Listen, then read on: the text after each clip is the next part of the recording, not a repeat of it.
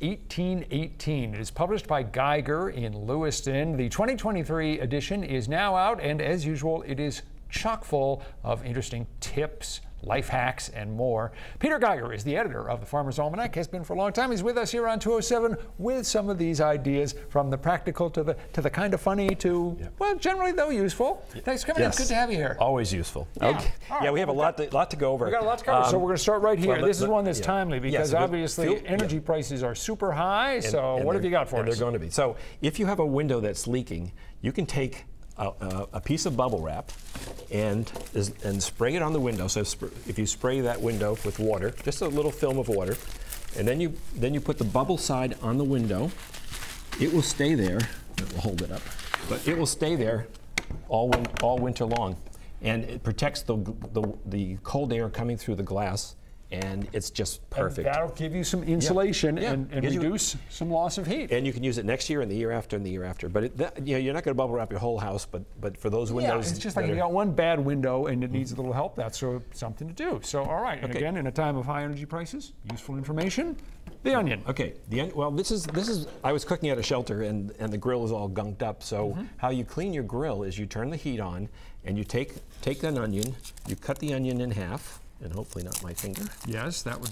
We don't need that kind of loss of blood here on television. And then you take a fork, so because it's going to be hot, right? And you just go up and down the grill, and it has antibiotics in it that will actually clean the grill. It was really amazing because I did it just the other day, and sure enough, it cleans the grill, and you can, all you're using is an onion or half an onion. We talk about this every time when you come on, Peter, but where do these ideas come from? I have no idea. They just keep coming. The other thing for cookouts is you have all these containers that you're sitting around a picnic table and you got to keep passing these things along. So if you just take a tin like this with 6 pockets in it and you start putting in all of the condiments, we'll just do a little bit here. Another condiment. Oops. Come on, you know how ketchup is. It never flows when you want it to. I'll do one more. So basically, you're going to fill this with all of the different condiments and pass this around. So all of these containers are going to go away, and you're going to just have it in a tray. You pass a tray around, and that takes care of everybody. Do you actually do this at your picnics? I do it at my cottage. Yes, I got to ask you that. Yeah, no, I do all this stuff. Okay, so that's cookouts. All right, here's one that I have not heard of involving eggs. Okay, I love this thing because we have an article that basically says what you can freeze it, ? Yes. Well, you can freeze just about anything. And in this day and age, because things are so expensive, eggs are what, $5 a dozen sometimes. You can find them on sale.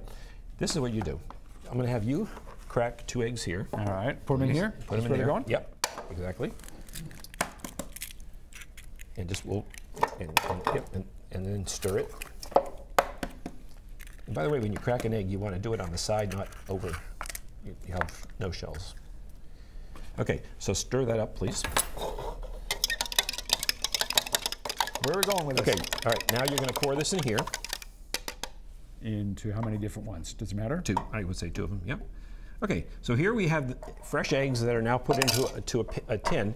This gets frozen for 4 to 6 hours. You pop it out of the tin after that, once it's frozen, and then you can put it into a container. So here, an airtight container. So here is the eggs that I've already pre-broken, I guess. I didn't cook them. And so these things can last in your freezer for up to a year. So if you could find a special deal on eggs or anything, and then you will cook them. Then you can do whatever you would normally do. You let it thaw in your refrigerator and then use it within 2 or 3 days, and then you're able to do that. And they should taste normal and obviously be safe. Yes. Oh, absolutely. So in case you scrambled it, so that would be a scrambled egg later on. Okay. And with the yolk, you want to put a little bit of salt, just a dash of salt in it, and it helps the yolk. All right, one more, the corn. So now you have the corn. And by the way, you can also freeze milk.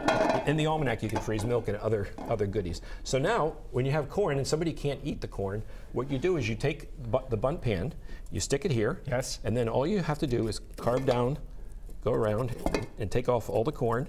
And the nice part is it stays in the pan, in the bundt pan. So if somebody can't eat corn on the cob, they can still have the corn. And then it is in the pan itself. Whoops, there we go.